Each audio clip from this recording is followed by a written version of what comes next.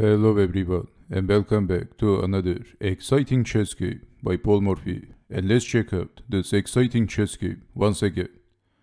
Only for fun, and this is a chess game from 1850.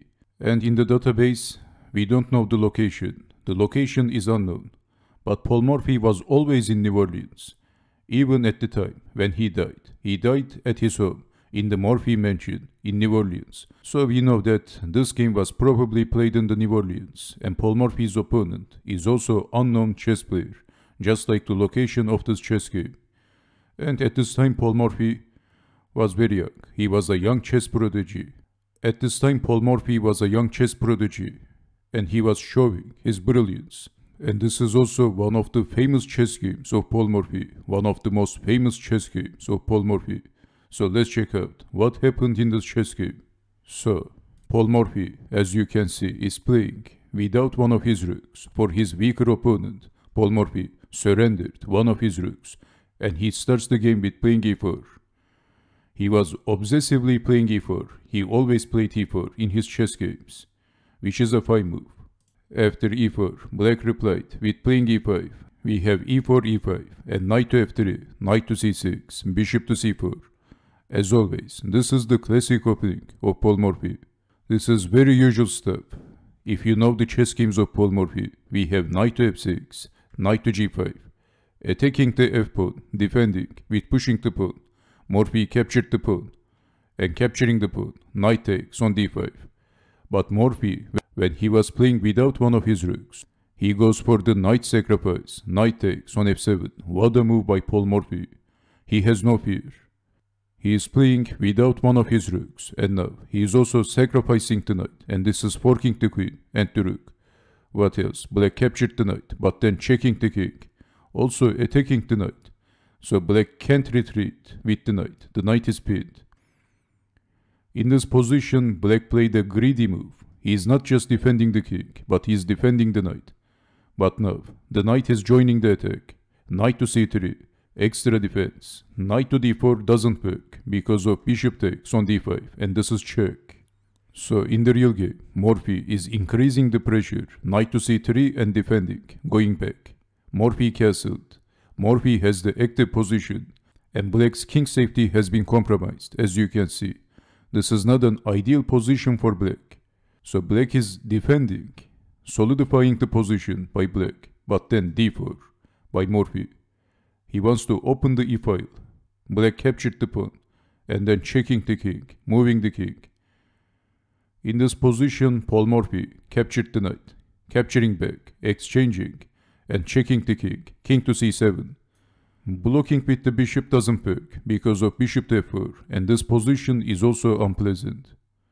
Because if something like queen to c7, then rook to e6, and this is looking dangerous for black, as you can see. So let's take it back. In the real game, after checking the king, moving the king, but this time the bishop joins the attack, check. Blocking with the bishop, bishop to d6. What would you do in this position? Morphy played a beautiful aesthetic move. Well, he played queen to c5, check. And where is the king going? We have king to b8. If king to d7, then checkmating the king, queen takes on d6, checkmate.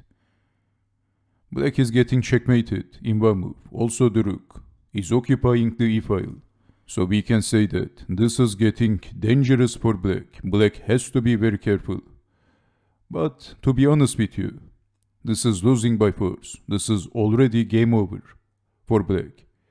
Morphy checks the king, and this chess game is going to end with the most aesthetic way possible. So after moving the king, what would you do? I am 100% sure that you saw the move. Morphy captured the bishop. Also capturing the bishop with the bishop is also working. Both is fine. But Paul Morphy wanted to checkmate his opponent with the bishop, which is the most aesthetic checkmate, which was the more beautiful looking checkmate. So in this position there is two alternatives for black. One is blocking with the queen. That is game over for black after queen takes queen. The other one, queen takes queen, which has happened in the game, is the second alternative, and Paul Morphy captured the queen. Bishop takes on d6. Checkmate. This is what happened in the real chess game. What a beautiful chess game by Paul Morphy. A classic chess game and a must-see chess game by Paul Morphy. During this time, Paul Morphy was living in New Orleans, and he was showing his brilliancy after defeating his opponents one after another. People start to talk about Paul Morphy in New Orleans. Paul Morphy was only famous in New Orleans during that time because he was only a kid, and people were talking about Paul Morphy, saying things like, there is a kid who is playing like a chess god. No one can defeat this kid, and his name is Paul Morphy. Paul Morphy had a meteoric rise. And in 1850, Paul Morphy was showing his brilliancy. And in 1857, 7 years later, Paul Morphy won the first American Chess Congress. And then you know the rest. A beautiful and aesthetic checkmate by Paul Morphy. And thank you for watching. And I hope to see you next time. Take care and bye bye.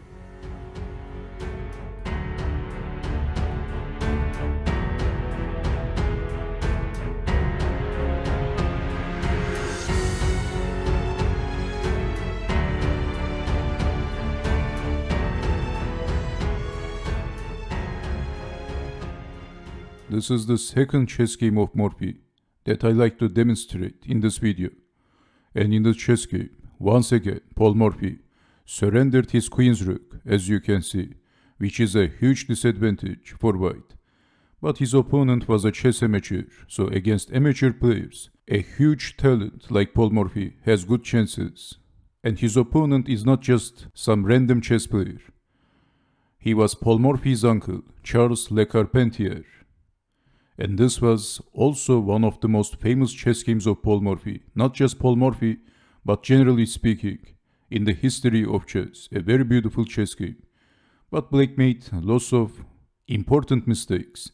So let's check out what were those mistakes.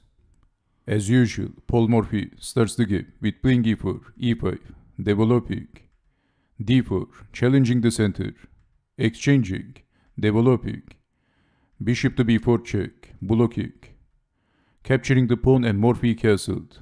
Black captured one more pawn, and this is helping Paul Morphy to develop. Note how Paul Morphy's bishops are aiming the king side. They are targeting the king side, which is looking annoying for black, going back with the bishop, which was a bad mistake. Developing the knight should have been considered in this position. And actually black is doing fine, and in this position black is ready to castle. Developing is very important, and this chess game is a perfect example for showing why developing is very important. When black was playing passive moves after passive moves, Morphy was busy with mobilizing his army and developing his pieces one after another. So bishop to f8, going back and defending the pawn. And of course, developing the knight and blocking was the better move. But in this position we have advancing by Paul Morphy, and this is still not winning for white because of the rook. Because of the rook handicap. But if there was a rook, this was probably much better for white. So d6, rook d1, lining the rook with the king. We see undeveloped pieces for black. And also we see the king in the middle. This means black is asking for trouble. Against Paul Morphy, this is extremely dangerous. This is positively dangerous. So we have d takes on e5, capturing the pawn with the knight. And black is happily exchanging the queens. Queen takes on d1. Because white is playing without one of his rooks, and if exchanging the queens, black is simply simplifying the chess game, and he has good chances against white. But there was a surprise. Morphy didn't capture the queen. He checks the king, bishop takes on f7, moving the king. Is this the right time for capturing the queen? And black is also threatening checkmate after capturing the rook. Well, Morphy was a complicated chess player. It is never that simple in Paul Morphy's chess games. He checks the king, checking the king. And black intended to capture the rook because he was a chess amateur, but only then he realized that this is not just checking the king with the rook, but this is also checking the king with the knight. Double check. and Le Carpentier captured the bishop. A deadly mistake. Simply moving the king is better, but then rook takes queen, check. The king's safety has been compromised, as you can see. After moving the king, capturing the rook. And if white would have a rook, if white would not play with the rook odds, this was winning easily for white. But still in this position, black has lots of problems. And this is losing. And white is doing fine, but black is surviving. In the real game, he played a terrible move, a terrible mistake. In this position, after checking the king with the knight, we have king takes on f7, but then Paul Morphy captured the rook, check. And where is the king going? f6 square has been occupied by the bishop. The knight occupied on g6. The rook is occupying the file. Where is the king going? This is the perfect example, a textbook example of how to attack the king, the uncastled king. Paul Morphy's pieces are working in perfect harmony, and this is also a textbook example. Beautiful coordination. We see beautiful coordination in Paul Morphy's pieces. So after knight takes on h8, this is checkmate, and black is getting checkmated. What a beautiful and incredible checkmate by Paul Morphy. Another aesthetically beautiful checkmate by Paul Morphy, and Le Carpentier got checkmated at move 13. But of course, Morphy's opponent was a terrible chess amateur, and Morphy was an amazing talent. We see beautiful coordination in Morphy's pieces. Morphy's pieces are just dancing on the chessboard. And let's check out the third game, the third beautiful chess game of Morphy.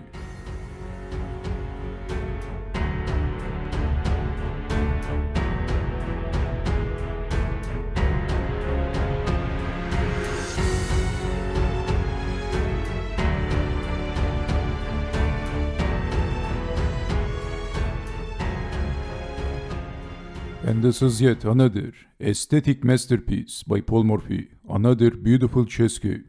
And in this chess game, once again, Paul Morphy surrendered his rook, a rook handicap chess game by Morphy against his father, Alonzo Morphy. Yes, he is actually playing against his father, and if you look carefully to the portrait of Alonzo Morphy, you can see the resemblance, especially the eyes. It is interesting, they look like each other. To be honest with you, I have never seen the real portrait of Alonzo Morphy, Paul Morphy's father. And this is also something interesting for me as well. He really does looks like Paul Morphy. So this is the objective and the realistic portrait of Alonzo Morphy at the top left. And this is a chess game, also from New Orleans, from 1850. Let's check out how this chess game went on between Alonzo Morphy and Paul Morphy, his son. Well, Paul Morphy was just a kid at this time, and he surrendered his queen's rook against his father, who was much older than Paul Morphy. And Morphy starts the game with playing e4, e5, developing bishop to c4, knight to f6, knight to g5, going for the throat, d5, defending, e takes on d5, knight takes on d5. And just like in the first game, if you see the first game of Morphy in this video, Morphy goes for the knight sacrifice, attacking the king, attacking on f7, forking the queen and the rook, what else, capturing the knight, just like in the first game. This is a very similar chess game with the first chess game in this video. But in the first game, Morphy's opponent was an unknown player. This time, he is playing with his father, checking the king, moving the king and developing the knight. The pressure is on d5. Knight to d4. In the first game we see knight to e7, defending. But we know why this move is not working. Paul Morphy captured the knight, check, king to d6 and queen to f7. Can you see the threat? Alonzo Morphy did. He played bishop to e6. If a6 in this position, some random move, then knight to e4, checkmate. Black is getting checkmated and there is no defense. So Morphy is basically threatening checkmate. Knight to e4. Alonzo Morphy is defending. And he is disconnecting the queen and the bishop. So if checking the king, black can take the bishop because of the bishop on e6. This is disconnecting. Morphy captured the bishop and capturing back. What else? And knight to e4. Check. King to d5. Also defending the knight, but then attacking the king. Sucking the king to the south of the chessboard. Queen to d4. And checking the king. Moving. Checking. King to c2. Pushing the pawn. Check. King takes on c1. And in this position, Paul Morphy checkmated his father. With the most aesthetic way possible, another aesthetic checkmate by Paul Morphy. Well, Paul Morphy castled. And we see this incredible checkmate. Checkmate. Black is getting checkmated. What a beautiful checkmate by Paul Morphy. And at this moment of the game, Alonso Morphy had complicated feelings. Both he was proud, but at the same time, this hurt very badly. He was proud because his son was a brilliant young kid. But on the other hand, this was a humiliating checkmate at move 18, so he was sad at the same time. He was proud and sad. What a beautiful checkmate by Paul Morphy. This is the finale, and this is the final chess game. I think 3 chess games is enough. Beautiful checkmate by Paul Morphy, which took our breaths away. A jaw-dropping attack by Paul Morphy. He never gave his opponent the chance to castle and develop. Very quick and lightning attack by Paul Morphy, as always. And thank you for watching, and I hope to see you next time. Take care and bye bye.